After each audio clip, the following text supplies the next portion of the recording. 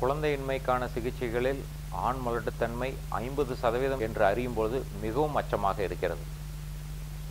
ஆண் மலட்டுத்தன்மைக்கான சிகிச்சைகளில் மிக முக்கியமான ஸ்பெர்ம் டெஸ்ட் முதல் கட்ட இன்வெஸ்டிகேஷன்.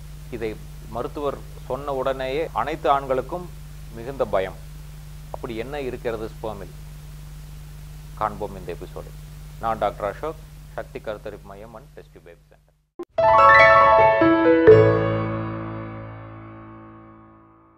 ஸ்பெர்ம் அனாலிசிஸ், விந்து பரிசோதனை, முதல் கட்ட பரிசோதனை, மிகவும் முக்கியமான பரிசோதனை. அனைத்து ஆண் மலட்டுத்தன்மைக்கும் இந்த ஒரு பரிசோதனையே போதுமானது. இதில் என்ன காண்கிறோம்? ஸ்பெர்ம் எவ்வாறு உற்பத்தியாகிறது என்பதை பார்ப்போம். விந்துவானது விந்து விரைப்பையில் உள்ள விரையில் உற்பத்தியாகிறது.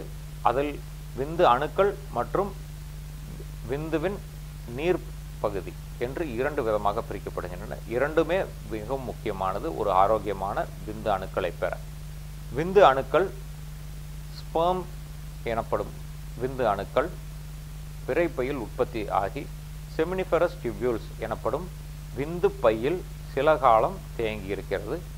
அது மெச்சூர் ஆகி, அதாவது முதிர்ச்சி அடைஞ்சு விந்து நாளம், வாஸ் டெஃபரன்ஸ் எனப்படும் விந்து நாளம் வழியாக வெளியேறி புராஸ்டேட் எனப்படும் சுரப்பி மூலம் அதிலிருந்து சுரக்கப்படும் அமிலங்களோடு கலந்து விந்துவாக வெளியேறுகிறது. இந்த விந்துவில் விந்து அணுக்கள் மட்டும் இல்லாமல் பல்வேறு ஹார்மோன்ஸ் மற்றும் என்சைம்ஸ், புரோட்டீன்ஸ், அமினோ ஆசிட்ஸ் எல்லாமே கலந்துதான் ஆரோக்கியமான விந்துவாக வெளியேறுகிறது. இந்த விந்துவில் நாம் என்ன காண்கிறோம்? இதற்காக WHO வேர்ல்டு ஹெல்த் ஆர்கனைசேஷன் சில முக்கிய விதிமுறைகளை விதித்துள்ளது. எது ஆரோக்கியமான விந்து என பார்ப்போம். முதலாவதாக, ஒரு விந்து ஒரு எஜாக்குலேட்டுக்கு ஒரு 1.5 ml ஆவது அதில் அளவு இருக்க வேண்டும். அது மிகவும் முக்கியமான ஒன்று. இரண்டாவதாக, அதில் மார்பாலஜி, விந்து அணுக்களின் வடிவம் குறைந்தது 4% விந்து அணுக்களாவது நல்ல மார்பாலஜியுடன் இருக்க வேண்டும். அதில் மூன்றாவதாக பார்க்க வேண்டியது துடிப்புத்தன்மை. இதில் ப்ரொக்ரெசிவ் மொட்டிலிட்டி என்று அழைப்போம். அதாவது ஒரு விந்து வெளியேறியவுடன் அது கருமுட்டையை நோக்கி விரைவாக சென்றடைய இந்த மொட்டிலிட்டி, அதாவது முன்னேறிக்கூடிய ஒரு துடிப்புத்தன்மை இருக்க வேண்டும். இதை நாம் ஆங்கிலத்தில் ப்ரொக்ரெசிவ் மொட்டிலிட்டி என்போம்.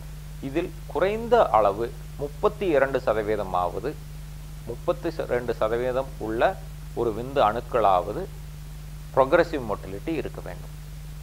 நான்காவதாக, லிக்விஃபேக்ஷன் டைம் என்போம். அதாவது விந்து உற்பத்தியாகி வெளியேறியவுடன் குறைந்தது 10 நிமிடங்களிலாவது அது லிக்விஃபேக்ஷன் ஆக வேண்டும்.